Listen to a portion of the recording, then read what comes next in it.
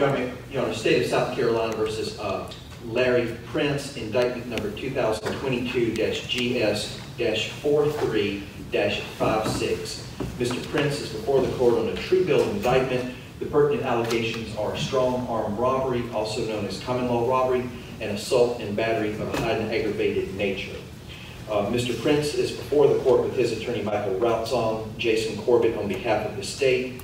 Your Honor, it's my understanding Mr. Prince wishes to tender a plea of guilty to strong armed robbery and assault and battery of a high and aggravated nature, that being what is known as an 85% offense. So raise your right hand.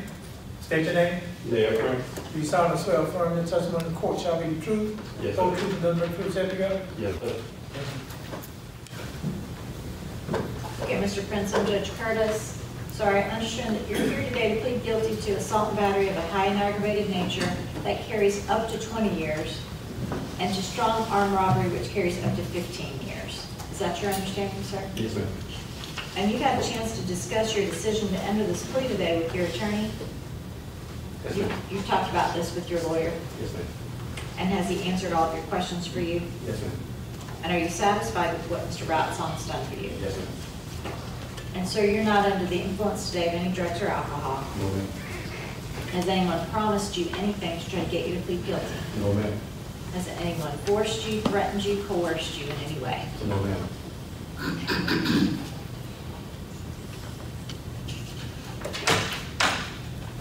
Okay, it looks like this is a true bill indictment. You're waiving some important constitutional rights when you enter this plea today. You have a constitutional right to remain silent. If your case went to trial, nobody could force you to testify. If you chose not to testify, nobody can hold that against you, not the judge and not the jury. The presiding judge would in fact instruct the jury that they can't even discuss your decision not to testify during their deliberations. Shouldn't be a factor at all. But when you plead guilty, you're waiving that right to remain silent. You understand that? Yes, ma'am. You have the constitutional right to a trial by jury, to let 12 citizens hear the evidence against you and let them decide whether you're guilty or not guilty. You waive that right today when you enter this guilty plea, and you understand that. Yes, ma'am. In a trial, the state bears the burden of proving you guilty beyond a reasonable doubt, and all 12 jurors have to agree that you're guilty before you can be convicted. You waive those rights today. You understand that? Yes, ma'am. In addition, when you have a trial, you get the chance to confront the state's witnesses. They sit right here in this witness stand, you get to watch their testimony, and then Mr. Routzon gets to ask them questions on cross-examination. He can present a defense on your behalf. He would be able to subpoena your witnesses and compel your witnesses to come to court. Again, you waive those rights today, and you understand that. Yes, ma'am. The assault and battery of a high and aggravated nature is considered a violent offense under our code of laws. That means that it's going to affect the percentage of time that you serve at SEBC. The offense is also considered a serious offense.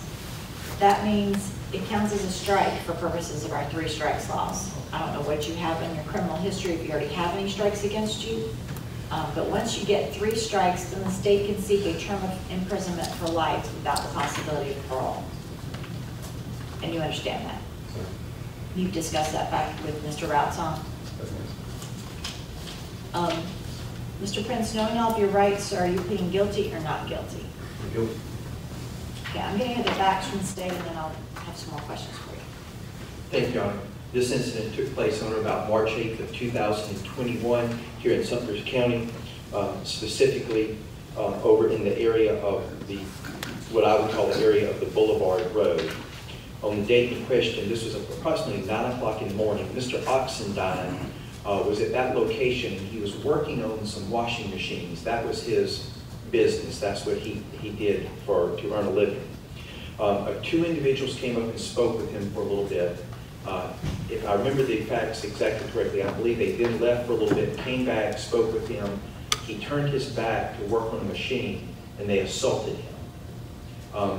At some point in time, he briefly lost consciousness. Once he came to, he was able to sort of get himself back to his vehicle. Fortunately, a co-worker arrived shortly thereafter and was able to summon the police and the ambulance. Taken from his person was $1,020.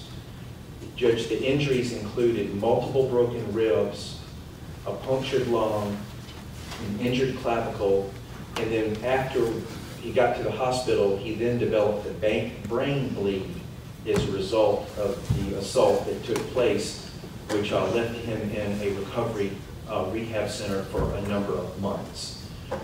The defendants were identified on no less than 4 video cameras at different locations in the vicinity. The defendants subsequently, during interviews, officers had them identify themselves in the video without using all of the videos from the multiple angles. And then subsequently, the co-defendant, Darren Prince, gave a statement to authorities implicating himself and the defendant before you, Larry Prince, in the crime, putting more of it on Larry Prince, the defendant, before you. Judge, we do have a sentence record. I'm sorry.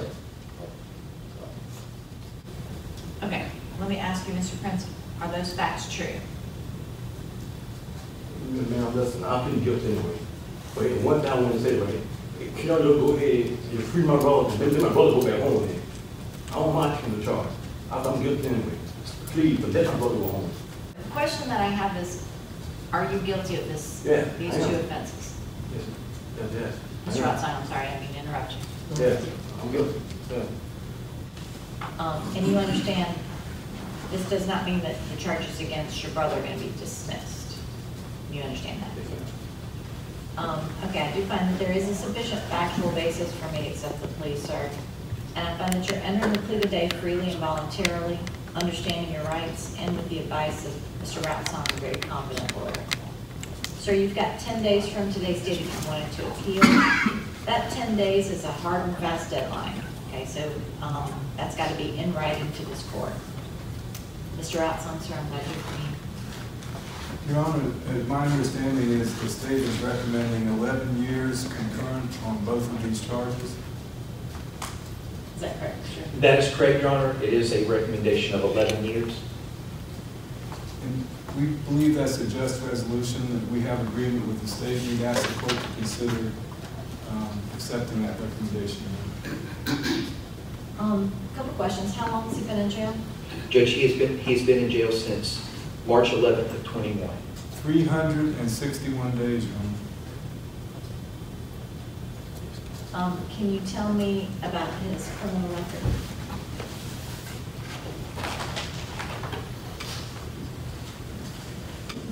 And Judge, if I may, I believe Ms. Oxendine, the wife of the victim, is joining us. We believe that the recommendation falls well within the range permitted by statute, but if the court needed any information as to the injury, she could certainly provide that. Ms. Oxendine, I can see that you're with us, ma'am.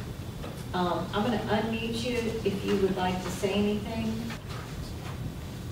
I'm sorry, you're kind of fading in and out, Mr. Oxendine. Okay, maybe they will be able to get a better signal before we are done. Mr. Corbett, you've located the criminal history? Yes, ma'am, Your Honor. Back from 1997, a burglary, 2nd degree. Also at the same time frame, a grand larceny.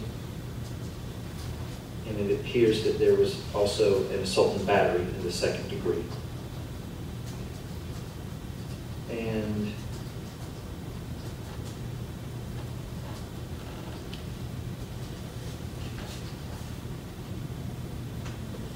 Judge, it looks like there may have been a burglary conviction in Berkeley County as well.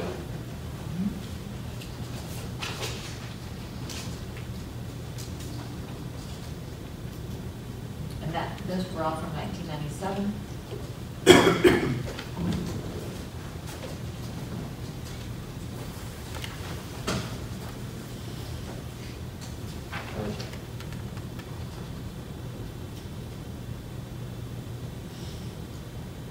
Judge, the Berkeley County matter looks to be a 2019 matter. Okay.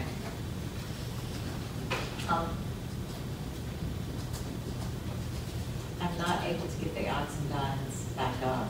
It's Judge, hear anything. may I be allowed to call Ms. Oxendine and place her on speaker for the court? Sure.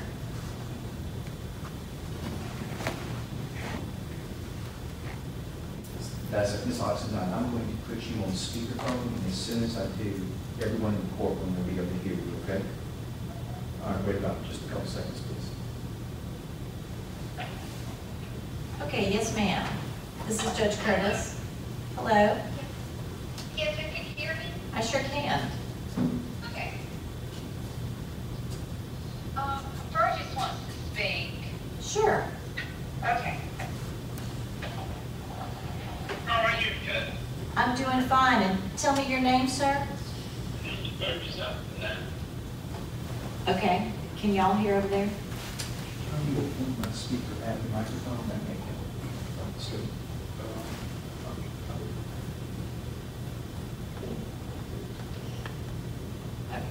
Okay, yes, sir, I'm glad to hear from you. Yes, ma'am. Thank you. Mr. Oxendine, I'm glad to hear anything that you want to tell me, sir. Well, ever since that blame for you, I've been having bad trouble with my arm, nervous. Yes, sir. And then my back is still getting some trouble. You're still having some back problems? Yes, ma'am. I'm sorry to hear that. Mrs. Oxendine, is there anything that you want the court to know? Basically, everything's the same. He's had his 3 brain surgeries, and of course, I live with the fear of something happening every day because you just never know when it's going to happen again. I live with that fear. He has tremors in his left arm, and he can't hardly use that anymore. He can't do the things that he used to do. But all in all, he's here, and that's what I'm thankful for. He's here. How old is Mr. Oxendine? Burgess will be 80 years old next month. He was 78 when this happened. We were blessed he was 79, and I'm thankful and pretty hopeful that we're going to be blessed with the 80th. Okay, thank you so much, ma'am. Thank you.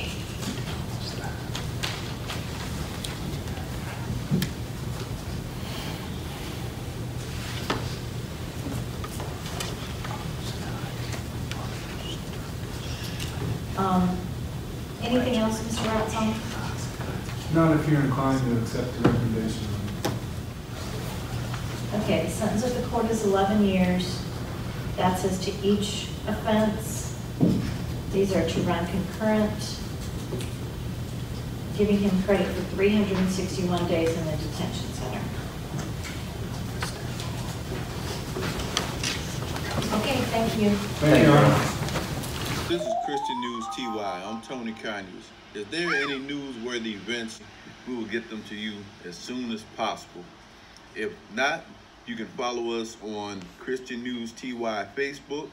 You can follow us on YouTube, and you can follow us on our website.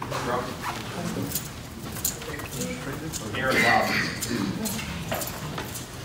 Your Honor, may it please the court, before you is Aaron Robinson. Your Honor, this is indictment 2021 GS 43762, a true blood indictment for harassment in the first degree.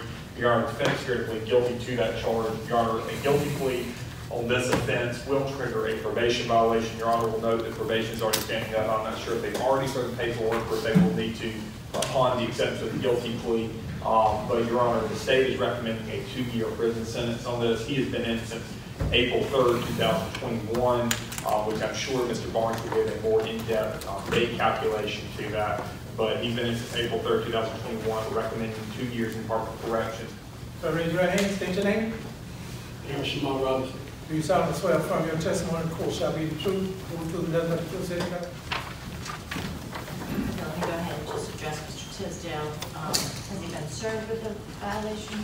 No, ma'am, we were waiting until he actually pled guilty to the new offense, and we put him certain citation. We were ready to go forward. And y'all want me to do this all together? Yes, Your Honor. Mr. Robinson, I understand that you're here today to plead guilty to harassment in the first degree, which carries up to 3 years. Is that your understanding? Yes, Your Honor. You've had a chance to discuss this with Mr. Barnes. Yes, ma'am. Are you satisfied with what your attorney's done for you? Yes, ma'am. You're not under the influence today of any drugs or alcohol? No, ma'am. Has anyone promised you anything to try to get you to plead guilty? No, ma'am. Has anybody forced you, threatened you, coerced you in any way? No, ma'am.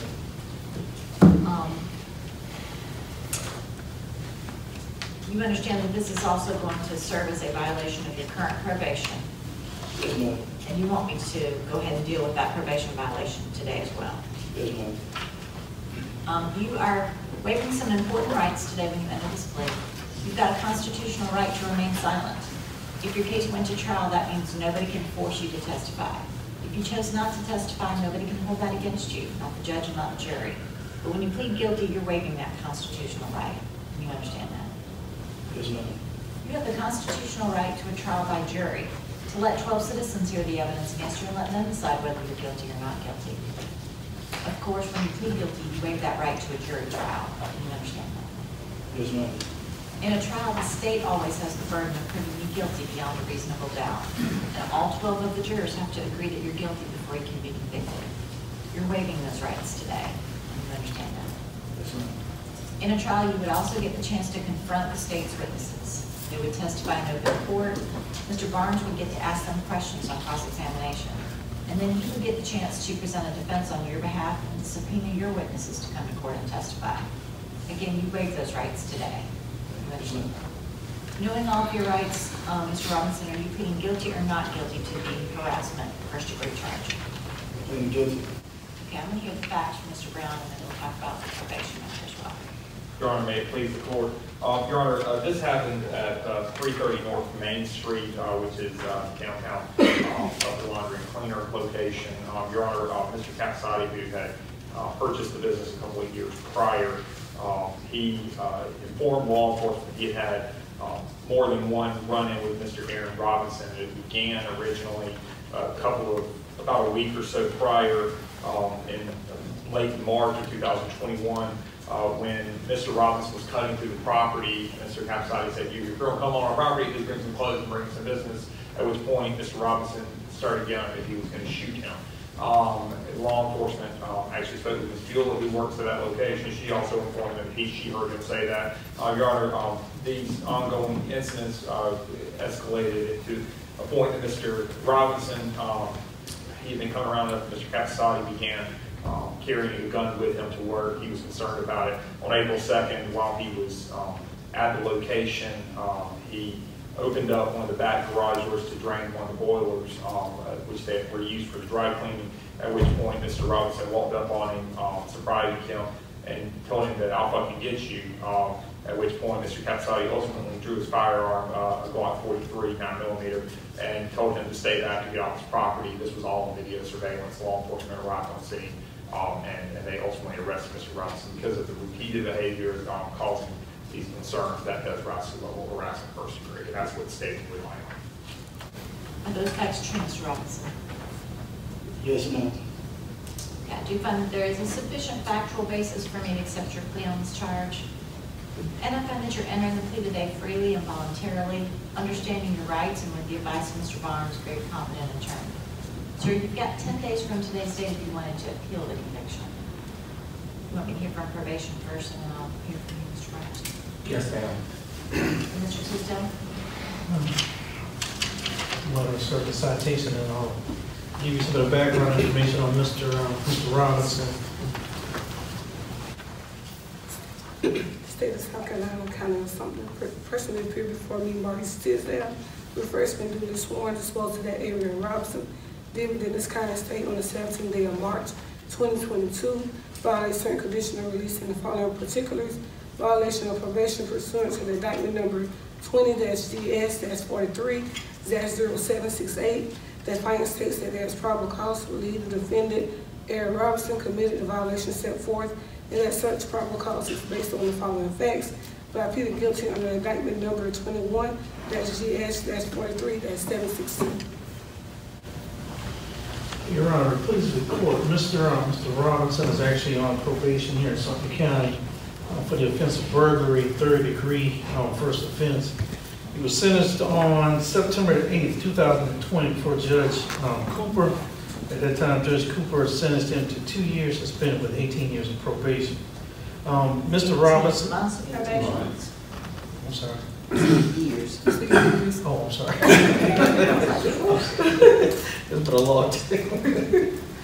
Mr. Robinson has previously had a violation prior to this one. He's already had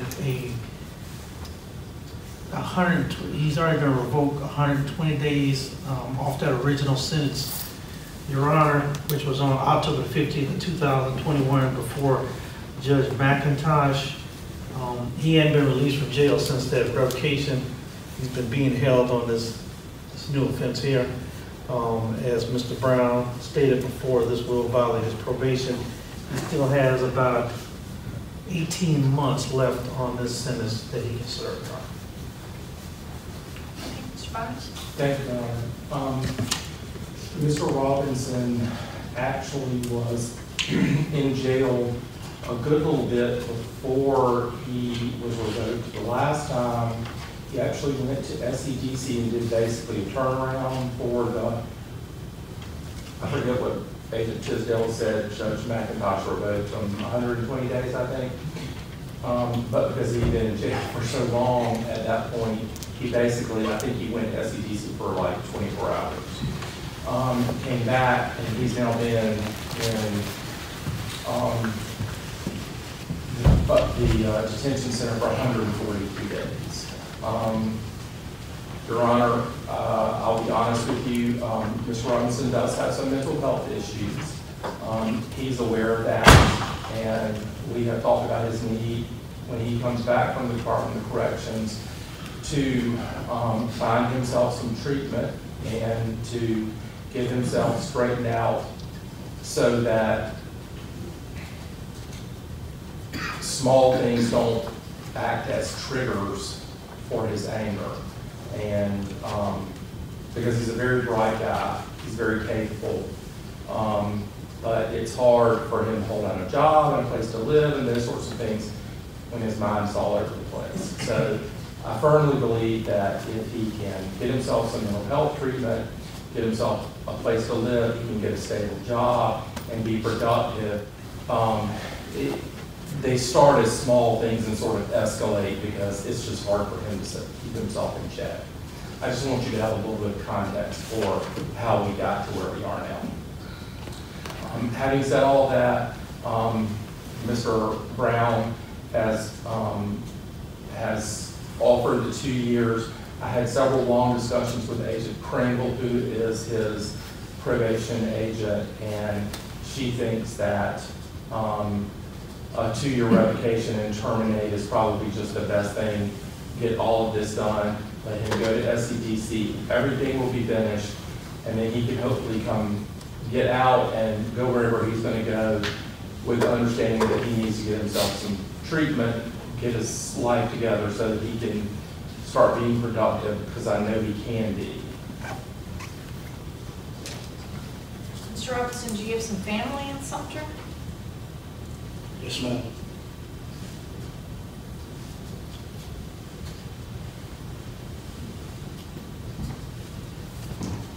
Okay, I'm going to go along with the recommendation of 2 years. I am giving him credit for 142 days in Sumter County Jail. Thank you, Your Honor. I am making this concurrent with probation revocation.